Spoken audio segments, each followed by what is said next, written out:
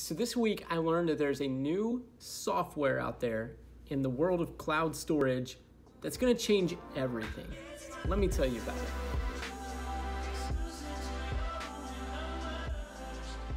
Every time you save something to the cloud, it is keeping a file safe and sound on the internet. But anytime you need to access that file, it has to put that back onto your computer, the full capacity of that file back onto your computer, taking up space in order for you to use it. But there is a solution, my friends, and it just came out at the end of last year. There are actually two solutions. One is called Google Drive Stream. The other one is called Dropbox Smart Sync. What these programs allow you to do is they somehow, it's purely magic. I know that Chris Angel is behind this. They allow you to have files, actual files on your computer, like within your system library, without it putting any storage on the computer.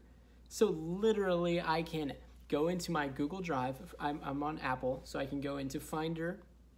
I can click on the Google Drive, and it has a little cloud next to every file. I can open that file. It'll act just as a normal file would, except it does not hold any storage on my computer.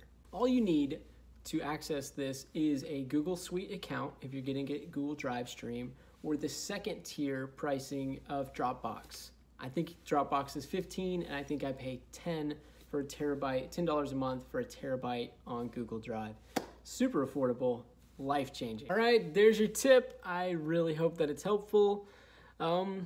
Feel free to subscribe, send this to anybody that you think might be interested. Also, if you have a topic for me that maybe I should talk about in one of these videos, send it along.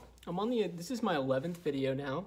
It's going strong. I do have a lot more things that I want to talk about, but I could always use some more conversation starters. So send those over to me.